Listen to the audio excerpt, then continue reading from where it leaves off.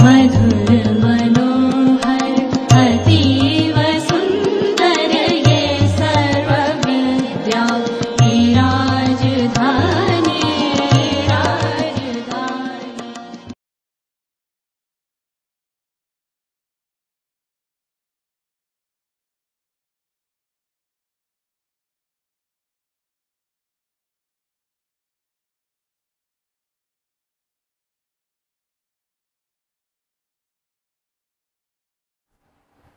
This is 14th lecture in the series of mechanics of metal forming. This lecture will cover the yielding criteria, the yield function that causes yielding for a particular material, the yield surface and the yield criteria. Two popular yield criteria, von Mises and Tresca, and how these criteria are represented on graphically. These criteria would also be experimentally verified.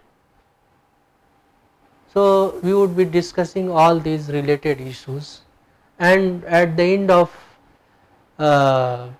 the whole deliveries, we would be solving some of the problems to illustrate the use of this criteria.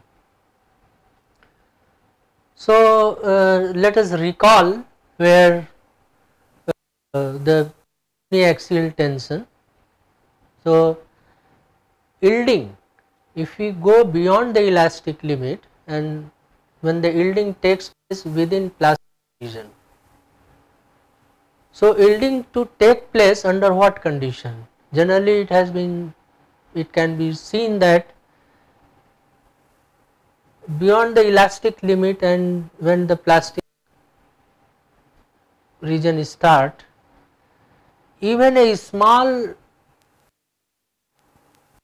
stress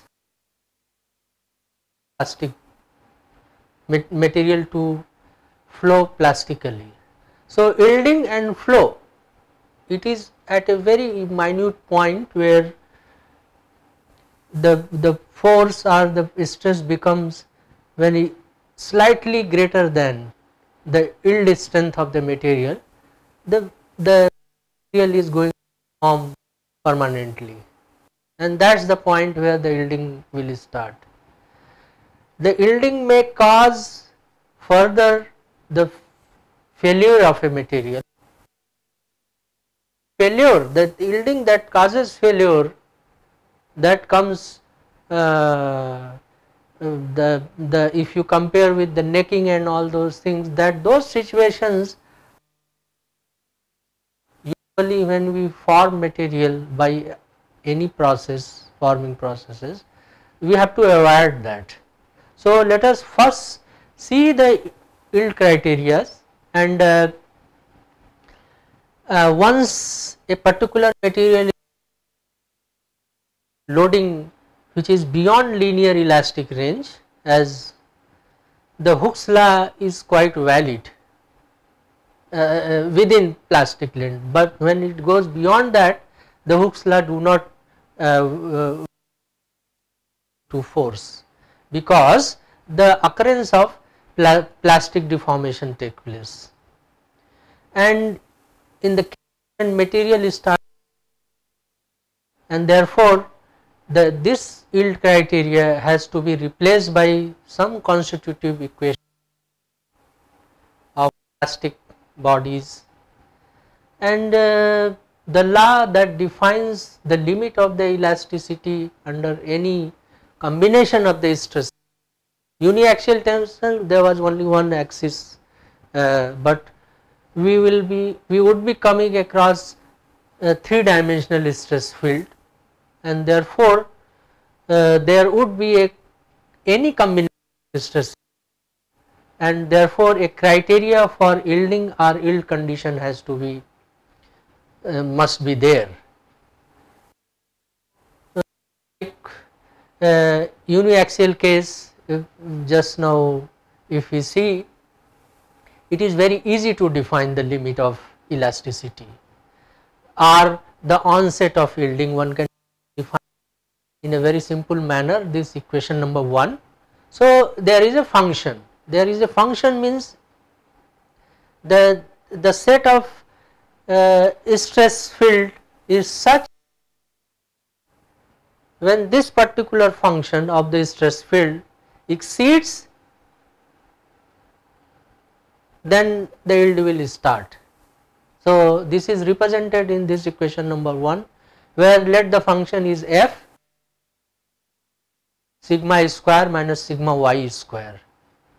So, sigma is stress, that is the stress, and sigma y is the yield stress of the particular material. That means, in this equation number 1, where the function f is less than 0 or it could be equal to 0. So, this state define the elastic and plastic range of the material respectively. For a rigid perfectly plastic material, the applied stress cannot exceed, and therefore a constant for a given material, and that particular of the stress which is is greater than 0 would be considered physically, which is almost not possible, it is impossible, and therefore a 3-dimensional state of stress at a point is characterized by by 6 independent elements of the stress tensor, that is sigma we discussed. And when this stress, when this sigma ij, that is the stresses are small, the material behaves elastically, but at a certain level, and combination of the stresses sigma ij, the material starts to deform plastically. To distinguish between the elastic and plastic range, a mathematical relationship which will define the possible combination of these stresses which will lead to separation of the elastic and plastic behavior of the material is very much required. So, if we assume the yield condition for multi-axial state of the stress in a perfectly plastic material can be defined by sum of the yield function f, if it is so. So, such that the function f is less than 0 in the elastic range, and when it becomes 0 then it is a plastic range, and therefore the state of stress for which function f value is physically impossible therefore. So, this yield function f in a very general manner can be expressed by this equation number 2. So, let us, the function f, the yield function is represented by this particular equation number 2, where the f is function of sigma ij, epsilon ij, that is the stress field, strain field, deviatoric stress field, deviatoric strain field, the positions, that is x, time domain, and material constant. So, this function if we define in this manner, we can say that this is an yield function f. So, assuming that the body under consideration is isotropic and the properties are not time and temperature dependent. So, the yield function will become independent of the coordinate xi, temperature t, time t, and time intervals of the stress and strain. if the material is further assumed to be perfectly plastic with properties independent of any elastic or plastic deformation which may have occurred previously, that is any history if it is there, the yield function become path independent therefore, and can be expressed merely in terms of instantaneous stresses, and an appropriate constant k therefore has been introduced, and that represents the plastic properties of the material. It is also assumed that the material yields at the same level in compression as well as in tension. So, the above function, which is equation number 5 equation number second, equation 2, the can be reduced under this situation, that is the function is dependent, if it is a function of stress field and k, that is the material property. Let us look at this figure number 1, where the 3-dimensional principal stress space has been shown. The having surface S, and if we take an isotropic material, the material properties are same everywhere in all the direction therefore. The material constants are therefore independent of the coordinate transformation because it is isotropic, and let us assume that the material to be isotropic under. So, the yield function can be expressed in the terms of invariants, because it has been shown that with the change of axis the invariants do not change, and therefore the name has come invariants.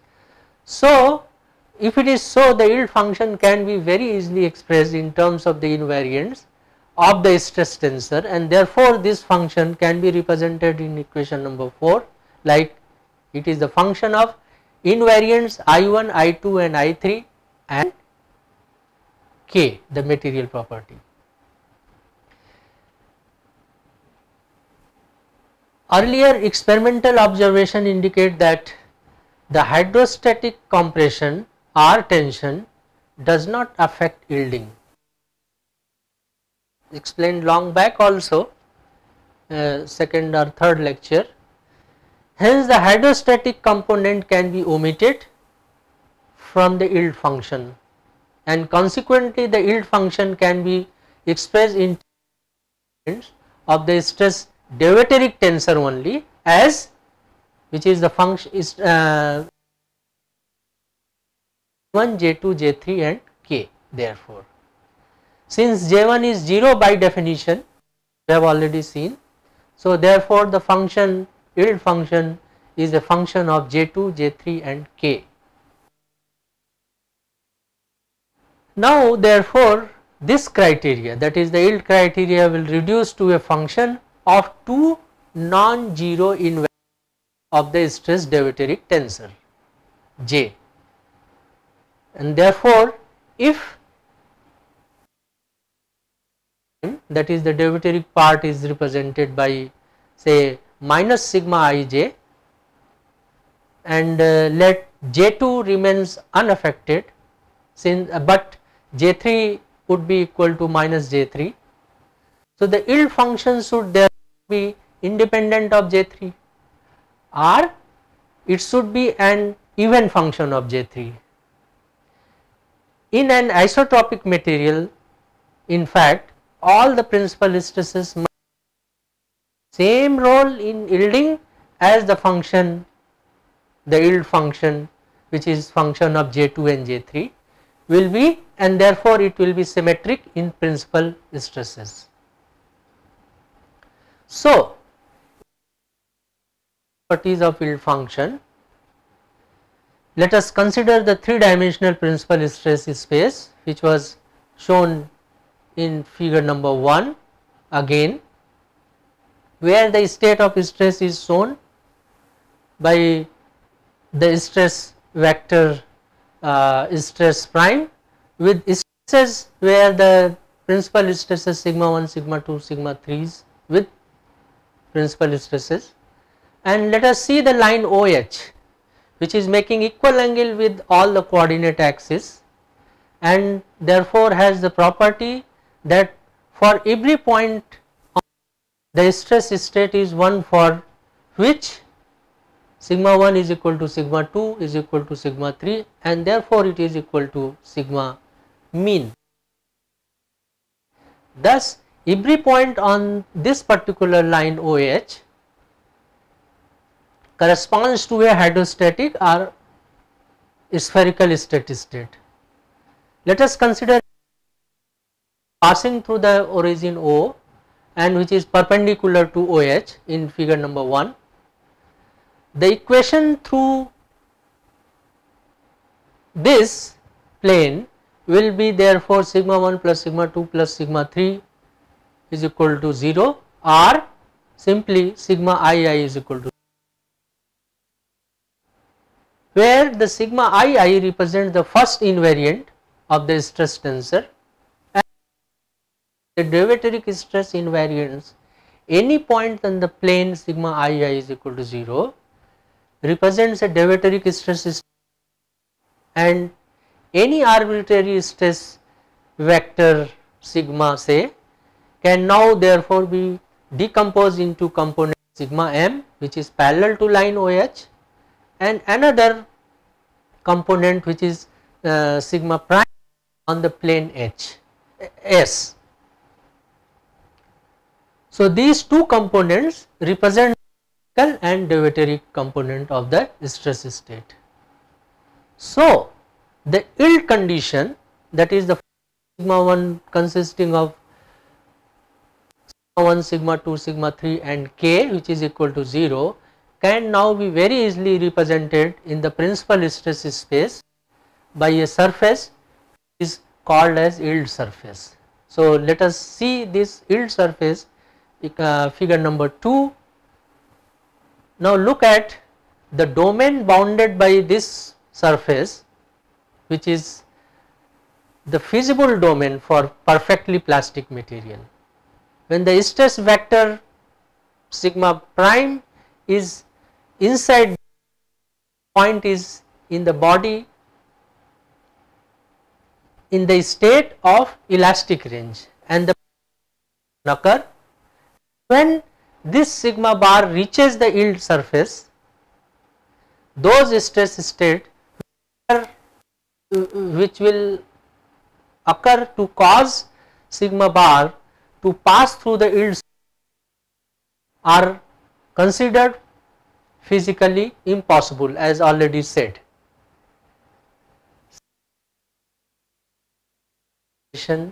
Is independent of hydrostatic stress state. Addition of any hydrostatic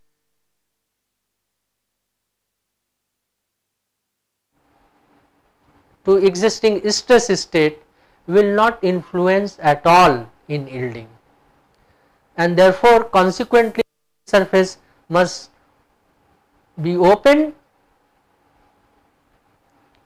and if you see here, this is the what is the yield surface is being shown. So, the OH which is equally inclined.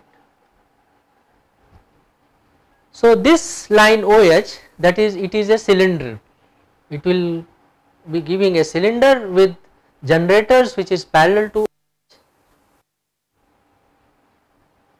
This cylinder is defined by the curve capital C, which is shown here, this capital C, which represents the intersection of the cylinder with the plane S. This curve C is called as the locus. One can see the locus.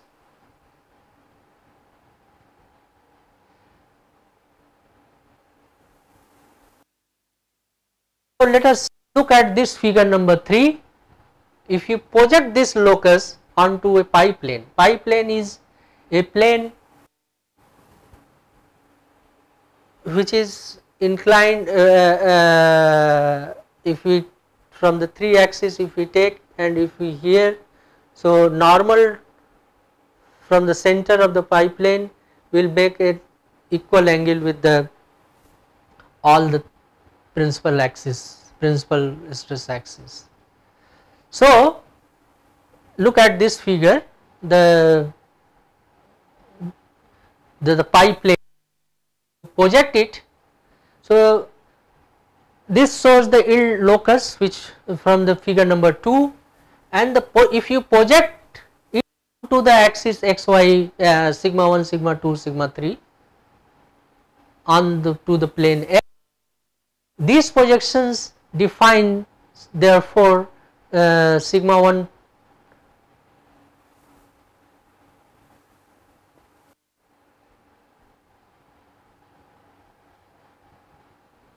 prime, sigma 2 prime and sigma 3 prime, that makes the equal angle with the other which is 120 degree. So, yield locus has the same shape in each the 12 region which is inclined at 30 degree sector, which is shown in figure number 3, and because of the isotropy the material, the stresses sigma 1, sigma 2 and sigma 3 are interchangeable, therefore the yield locus therefore be asymmetric about the lines AA, which is bisecting the angle between of sigma 1, sigma 2 and sigma 3. Since the yield stress is assumed to be the tension and compression, a change in the sign of the stress will not change the plastic behavior of the material, and the yield locus must have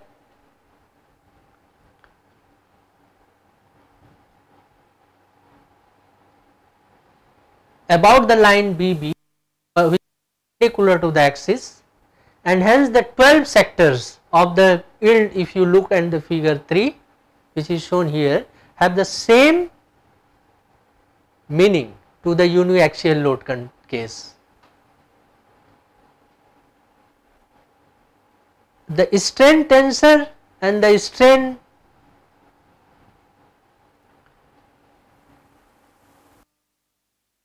in 3D state of the strain also can be decomposed into the elastic and plastic, therefore, and therefore this equation number 7, which is the strain tensor, is consisting of the strain tensor part and strain tensor part plastic, and therefore one can look at this figure where the sectors 1, 2, 3 and 12 sectors are shown on the pi plane. Now, let us consider a 3-dimensional strain based on the previous equation equation number 5 to 8. So, we have now the 3-dimensional strain space which is coaxial with the stress space. The plastic strain vector at a point in the space are therefore epsilon ijp or epsilon say xxp, epsilon yyp plastic corresponding, epsilon zxp, epsilon zxyp, epsilon yzp, epsilon zxp, and the corresponding plastic strain increment vector would be d epsilon ijp or d epsilon zxp, d epsilon yyp, d epsilon zp, d epsilon xzp, d epsilon yzp, d epsilon zxp. These are shown as a free vector which is attached to the end point of the stress field, which is shown here. One can see here this figure, this is the what is the free vector, and this is what is showing the yield surface. This is what is the yield surface. O is the point origin and this is the stress tensor. So, this shows the plastic strain increment vector, and therefore if the function yield function f is less than 0, no plastic deformation will occur. Therefore, that is the strain tensor increment vector p would be 0, and therefore the plastic strain increment vector only for those vector which touches the yield surface. So, which touches here only. To determine the plastic increment vector d epsilon ijp, therefore stability postulate has to be considered as discussed earlier also. So, let us consider a state of stress, say sigma ij a, which is satisfying the condition when the yield function, which is sigma ij a k is less than 0, figure number 5 here. So, figure number 5, the stability postulate, if you see. So, 3 cases are here. So, 3 cases A, B and C. So, consider the state when the external energy applies external stresses and then removes it. The end point of the stress vector therefore moves to point B and C on the yield locus. It can be seen there in figure number A, and then returns to point A, capital A. According to the Drucker's stability postulate, if you recall, the net work done by the additional stress, that is sigma ij minus sigma ij a corresponding to the point, during the complete loading cycle, that is ABCD, from ABCD, it never, and that means over the surface, that is the integral of sigma ij minus sigma ij a multiplied by the increment strain be equal to the summation of the two, the elastic part and the plastic part, and that must be either greater than or equal to 0. This is shown in equation number 9 here. So, since the work done by the is 0 for the closed path, and therefore within the closed path sigma ij minus sigma ij tensor A multiplied by the increment of the plastic strain tensor, it should be greater than or equal to 0. This is what has been shown in equation number 10 here, if you look. So, one can see in this figure A, where this shows the yield surface.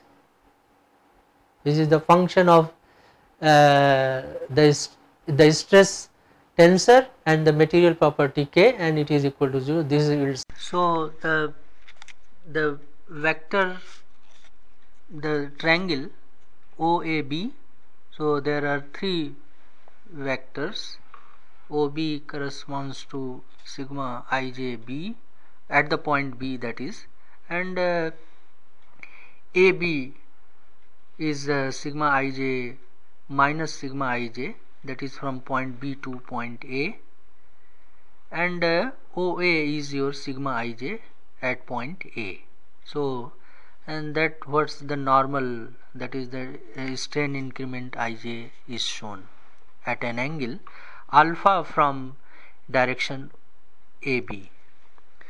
In figure 5c, where the yield surface is shown having the function sigma ij k, and which is equal to 0, one can see the normal, that is n cap, and that is what has been shown, the strain increment sigma epsilon ij, across the normal, and across the vector at the point at and that is sigma ij, the stress vector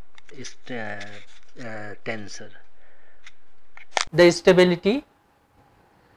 So the plastic deformation develop only in the range which lies on the yield locus. So if you recall the figure number 5, previous figure 5a, this is represented by line BC there. That is, if the point B and C are assumed to be very close to each other, then the that is d sigma ij will be infinitesimally small, and the corresponding plastic strain increment vector, that is d epsilon ij p, can be assumed to be constant and infinitesimally small, and therefore the work, that is the multiplication of d sigma ij and d epsilon ij p corresponding to the plastic, can be neglected, and that is the stability postulate can now be expressed in this simple form by equation number 11. So the stability postulate becomes your sigma ij b corresponding to the point B minus sigma ij a, which is started from point A, and the plastic, that is d sigma ij p, it should always be greater than or equal to 0, because the plastic part is now no more. So this dot product of the two vectors, because these are vectors, is positive only when the angle between them is less than or equal to 90 degree.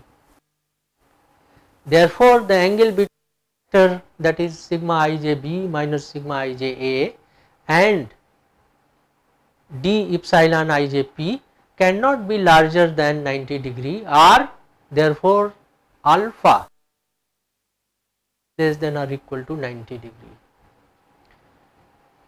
Since the stress vector, that is sigma ij b, has a given position as it is shown in figure number 5b, and the the plastic strain increment will depend only on the instantaneous stress, that is sigma ij b. It is therefore represented by a fixed but still unspecified vector delta sigma epsilon ij p at the point B. One can see here in the figure 5b. The ij a, however, can be anywhere in the feasible domain of the stresses. Now let us consider a plane which is passing through point B, and it is normal to plastic strain d sigma ij p. The condition where can therefore be satisfied for any arbitrary stress field sigma ij a only when it lies on the one side of the draw normal to d epsilon I. In other way, the entire feasible domain of the stress of the plane under consideration. Therefore, this implies that the yield surface, which is function of sigma ij and k is equal to 0, this equation must be convex.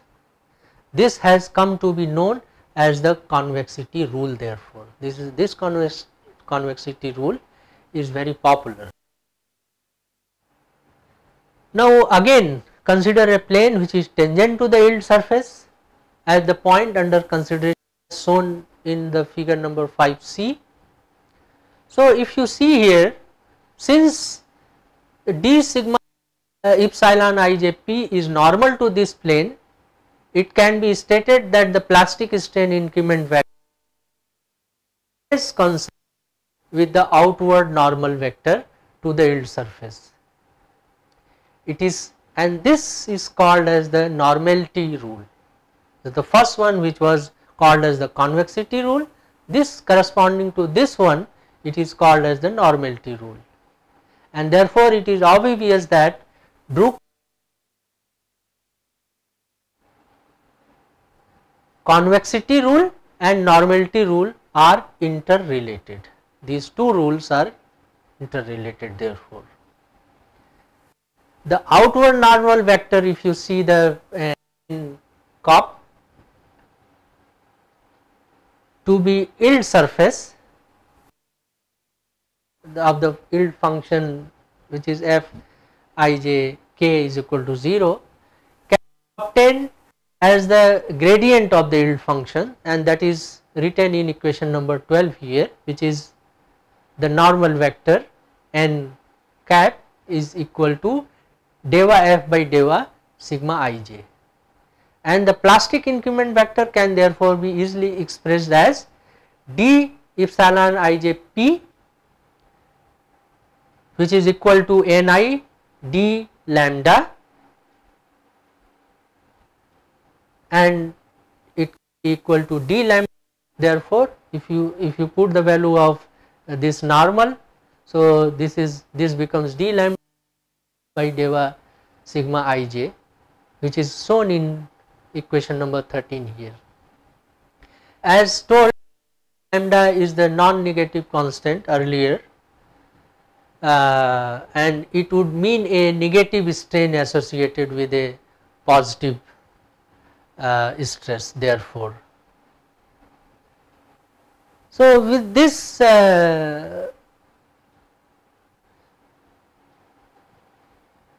relationship of the yield function, then the yield surface, the strain increment, one can now propose the different yield criteria which is responsible for flow of the material during deformation. There are many flow yield criteria proposed by many people. The criteria that limits to the plastic region is our concern. There are no our concern, we are not concerned with the other, which is it acts up to the elastic part.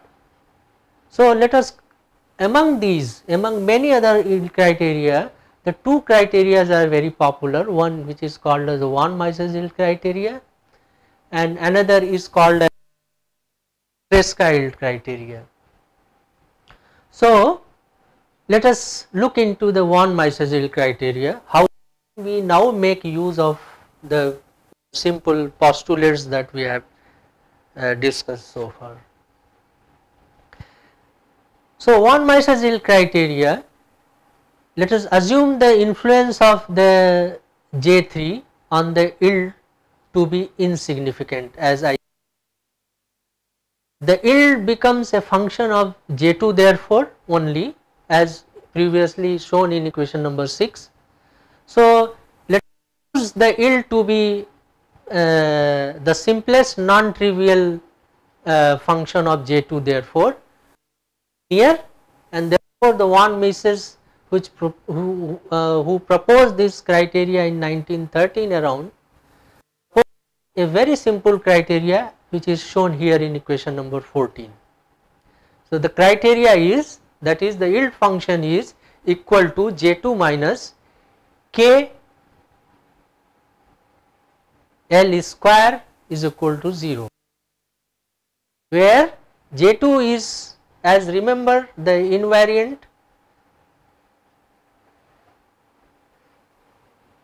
second invariant, and that can be given as it is consisting of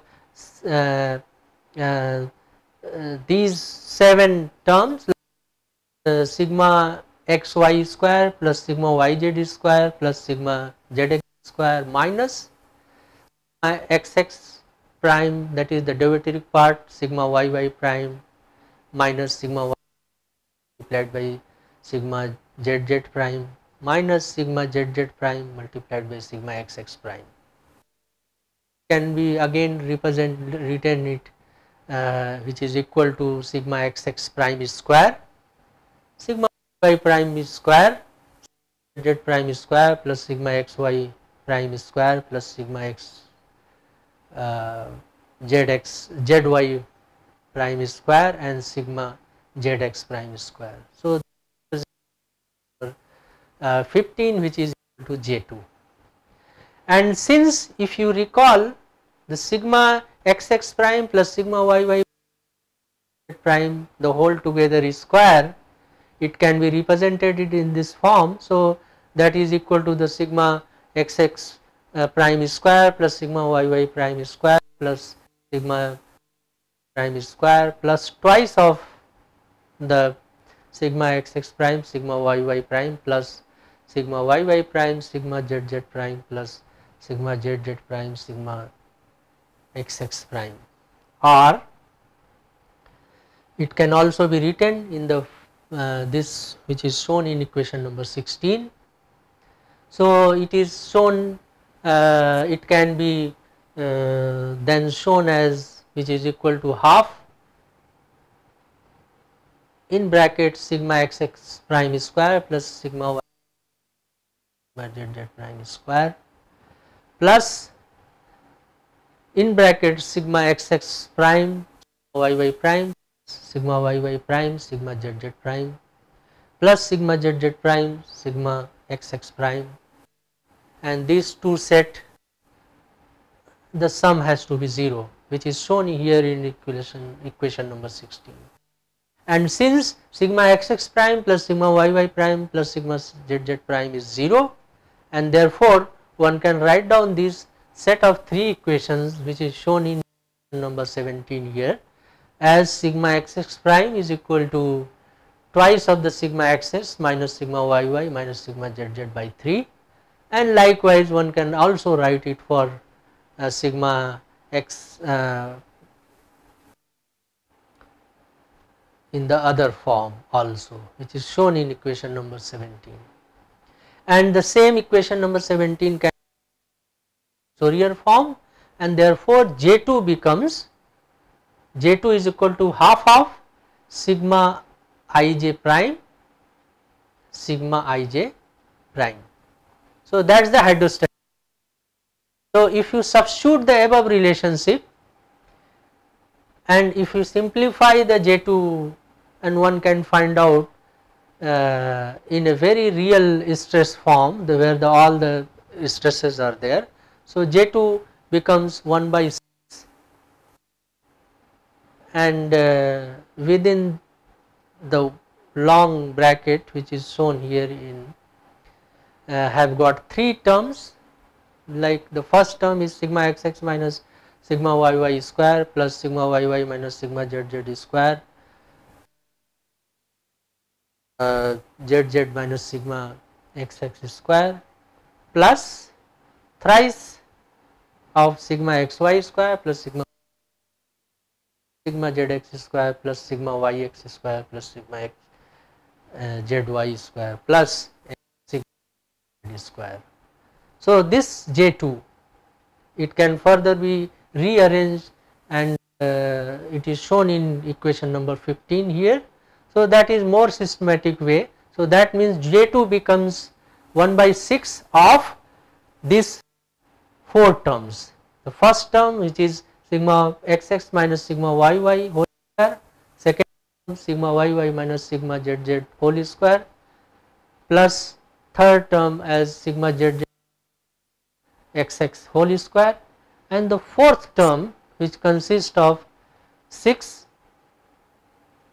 under bracket sigma xy square plus sigma yz square plus sigma zx square. This equation number 19 is much more better equation for J2. Now, so the yield criteria becomes what? So, the yield criteria for the von Mises becomes your very simple function f given by this one, and therefore, it becomes 1 by 6 sigma xx minus sigma yy square plus second term as sigma yy minus sigma zx z square plus sigma zz minus sigma xx square plus 6 of the sigma xy square plus sigma y square plus square, and minus, if you recall the first equation where KL is equal to KL square, which is the K is the material property, the yield strength of the material, and that should be equal to 0. So, this equation number 20, which is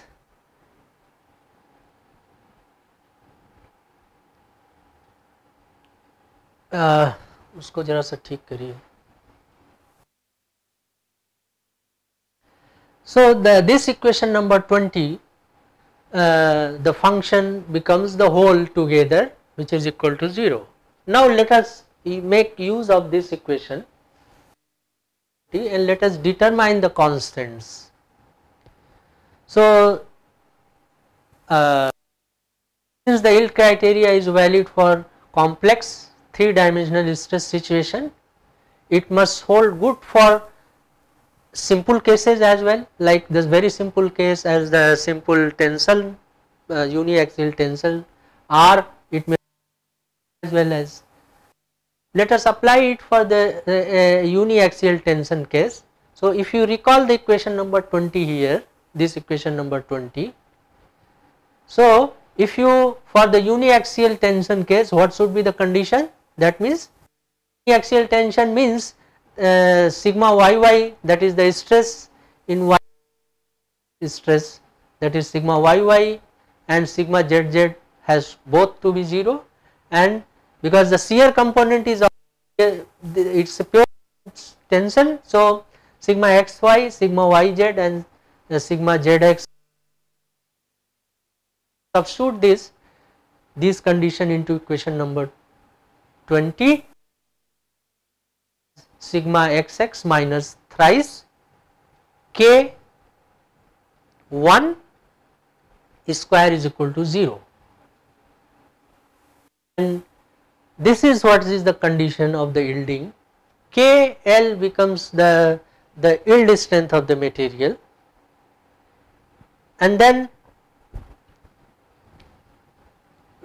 we can use it for pure shear when there is no tension. We will go through this part for the other constant under different situation in the next lecture. So, we would still continue in the second and third lecture on the yield criteria, because there is still Tresca yield criteria. Later we have to see that how these criteria are mental basis, so that one can be sure that a particular criteria which would be most suitable for plastic deformation, one can decide. So, I would like to thank you all for your patience. You not to forget, give your feedback, solve the problems, objective problems on the net which is there, judge yourself how much understanding you have made, and let us so that we can further improve upon for your betterment, better understanding. We can add upon few more tools to the web based courses. Thank you all.